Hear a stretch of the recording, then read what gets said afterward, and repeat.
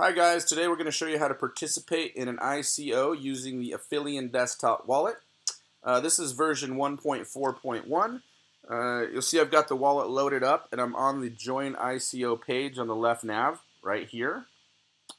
This is really easy, guys. So all you're going to want to do is select your ICO in the drop down.